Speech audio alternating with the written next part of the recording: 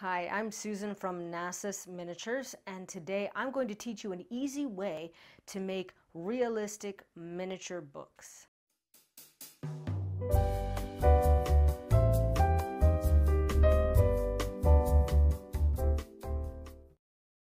Okay, to start, you're going to need a few supplies. You're going to need a page of book covers. You can put this page together yourself, but this page was a page that I have available in my Etsy shop as a PDF download. So if you want to make your life more easy, you can just pop over to my Etsy page. I'll put a link below, and you can pick up one of a few different PDF downloads. I have 3 different pages of different types of covers, so a lot of variety. And then all you do is print it on regular printer paper in the best quality color setting that your printer will do. Now when you have your book covers, the next thing you'll want to do is cut them out carefully. And then once you have that done, you will end up with a little collection of book covers all ready to go. The next couple items that you'll need will be a piece of white cardstock. And you can do this with without this tool here, but it's super helpful. This is a Fiskars paper cutter blade that just, if you make any amount of books and you can pick one of these up, it's definitely worth the investment. So most of these book covers are about 0.75 inches tall. So what we're going to want to do is cut a strip of paper as wide as the book is high, and you'll see what I mean in a minute. So if you're using a book cover that's any other size than this, if you're doing 1/6 scale, like Fashion Doll Barbie size, whatever the height is, just if you're not sure, stick it in your little your cutter and then see how wide it is. This cover and most of the covers in my PDF are almost precisely 0.75 inches. You can see it right against the line there. So that's what we're going to be cutting for the width of our strips of cardstock. Now you can cut along the long end or the short end of the cardstock. I like cutting along the short end just because it's a little easier to handle when I'm gluing later on. See, this is why I love this. It just makes cutting these strips so much easier. And so we'll just cut a lot of strips like this, 6 or 7 or even less. Once you have your strips cut, you can decide how many you want to put together. What we're going to be doing is we're going to be making a core. Some of the directions that you find for miniature books, they tell you to use foam core or that kind of thing, and that's good. But I find the foam core doesn't look like actual pages. I find that as far as non-opening books go, if we're going to do a solid core, it takes a little extra time, but it's just so much nicer to use the cardstock. We're going to be using this as the core for our books. And so you can pick the average book spine or just one of the book spines. And then if you wrap it around the end, you'll be able to see whether it is you have too many strips of paper or not enough strips of paper. You'll see that this spine, it works quite well. And so this is good. This is 7 strips of cardstock, but like I said, some of the spines are quite small. Here's one with a very small spine, so you might use maybe even 3 or 4 strips, but you can always test it before you glue the strips together. You can test and see how many you want for your core. So once you know how many strips you want for the core that you're creating, you just have to glue them one on top of the other. This is a new glue stick because you guys are worth it. I ended up picking up the purple glue sticks by accident, and I've been using them fairly consistently. It's nice because you can see where the glue is, but it does cause me a little bit of psychological distress. You can see the glue, and I'm afraid it won't dry clear. It always does dry clear, but anyway, so you want to glue your next strip on top. Now, don't worry if it's not matched up 100%, especially on end to end. If you're going to concentrate on matching up anything, match up the long edges as close as you can. And so once I get one glued down, I'll actually flip it over. I'm not sure why I do this. There's no real reason for it. I think it just helps to keep everything a little bit straighter as it dries. Don't worry about getting glue all the way to the edges. What you're just trying to do is get them to stay together. It might be handy to keep a paper towel nearby so that if you do end up with glue on the edge. Okay. So once we have this done, you see that we have this nice, it's not dry, you can still see some glue, but you have this nice solid core that's going to make up the core of our books. Give this a bit of time to dry. Go and make yourself a cup of tea or a cup of coffee or scotch on the rocks or whatever it is that you might have as your preferred beverage. Then come back and you can start making your books. Now, I made one of these earlier so that I could make sure it was good and dry for this tutorial, so I will bring that one back into the picture. And so here we are, ta-da, all dry. And you can see that it's not purple, so it does dry clear, I promise. And so what we're going to do first is we're going to pick one end of this, and we're actually just going to cut the end off right off the bat, just to make sure that what we're looking at is a straight edge for when we start making our book. So this cutting mat is great. It has a line, and lines everywhere. And you want to start with, you don't have to press all the way down, just little shallow cuts, slowly working your way through the layers of the cardstock. If your blade's not directly up and down, you'll end up with things that are slanted. It just takes a little bit of attention and a little bit of practice. And so once we have a nice straight edge, we are ready to make our books. Now, stay. So making the core of this is probably the most time-consuming part of the process. Once we have that made, we will be able to make multiple books relatively quickly. So what you want to do is you want to take your book cover and you want to double check that the spine fits. We know that that one fits because that was our test book. But you might have to go through your pile and figure out which ones look good. Like I said, I'm a perfectionist, so if the spine doesn't quite fit, I'll set it aside and I'll make a different core of a different size later. And so I just put that book over, I line it up as best as I can so that it looks the way that it will when it's finished. And then I just carefully, putting pressure on it, lay it down on the mat. And then I take a pencil. I've done this with pen too. Pencil is recommended. And I just draw a little line right along the edge of the book. And then after that, I'll take my X-Acto knife again. I don't know what size blade is in this, something small. As long as it's sharp, I don't think it matters too much. And I'm gonna cut right to the left of this line. I don't know if you can see this line very well. So I'm just gonna cut right to the left, so kind of a little bit narrower than we drew. Because book covers, they do have a little bit of room where the pages end and the cover continues, and that happens on the top and the bottom and also on the front side. It also means that we don't have that pencil line potentially getting in the way.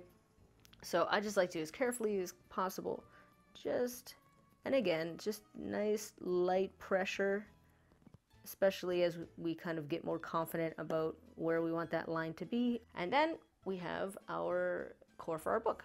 So we'll take our purple glue again, and then we're gonna be liberal with our glue here, just go around the edges and stuff. If you want to do this on a piece of scrap paper to keep your mat from getting too gunked up, you can do that.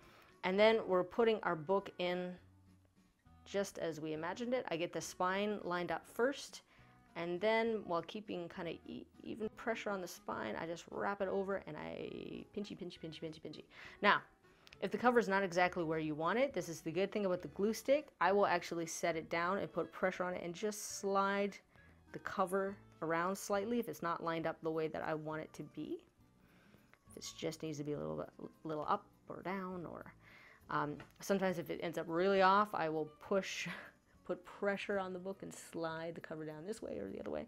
And then if it's not exactly pushed up against the spine, don't worry about it. Don't bother, shoving the spine flat. Books do have kind of a natural curve, so allow the paper to create that curve. And just give it a little love tap, but don't force the spine down against the book. And there you have it. So you can see that was very easy. What I do now is I actually, because I tend to cut on a bit of a slant, even though I'm trying to cut up and down, I will flip it over for the next book and put the pencil line on the back side, and that helps me just sort of keep things a little bit straight. And there you go. So there's already two. And then you just keep, flip it over, you just keep going, keep going, keep going until it gets too short on this end.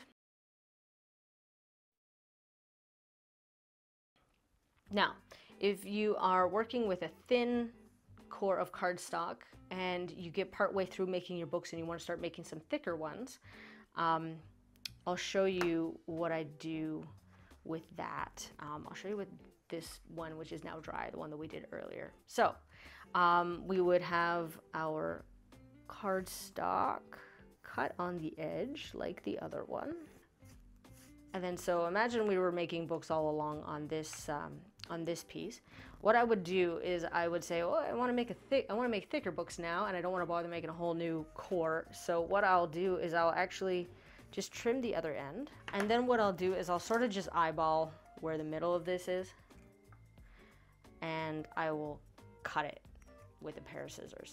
Now, remember which side is your good side if it's not obvious.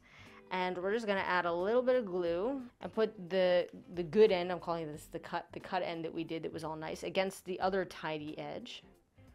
And just make sure that that's lined up, especially along the spine. Don't worry about this at all, but do your best to line it up on the other edges. You might, after this dries, want to recut this spine edge so that you can make sure it's nice and straight.